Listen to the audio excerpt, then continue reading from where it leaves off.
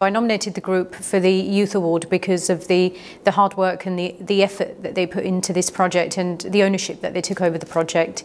So our project was about CSE, child sexual exploitation. CSE is a topic that isn't really talked about in our community, and we thought that we need to raise awareness because it's something that can happen to any one of us. And you could walk past your friend every day not knowing what she's actually going through at home or online or in the community.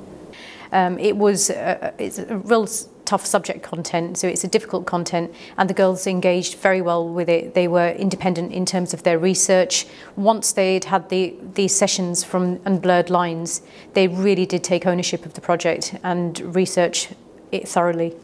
Yeah, so the statistics were very high and more high than I expected, and it makes you question how many people around you must be going through and how many people that are going through and you don't realise they are.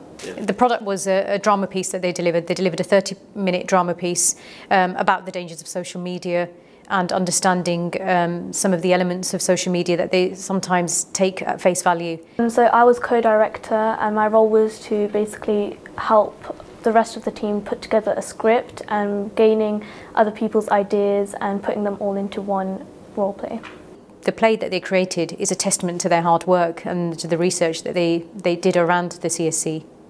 There's a stigma around CSE which I feel that it needs to be broken, because I feel that not many people understand what it is, but there's not much awareness about it.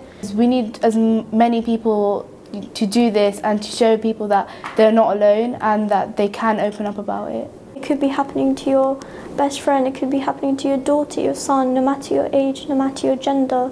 It could be happening to anyone around you.